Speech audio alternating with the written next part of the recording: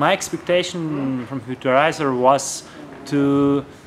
evaluate a new type of format, firstly, to understand if this model could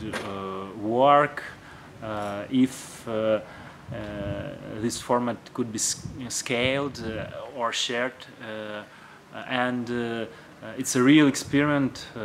for me, and it's not exactly well done and done in stone. It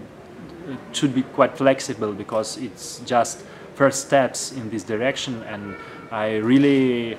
I have big hopes for not only Futurizer but the processes like this in education. And another expectation is about emergence of new real project and courses, new branches of educational tree that will grow from this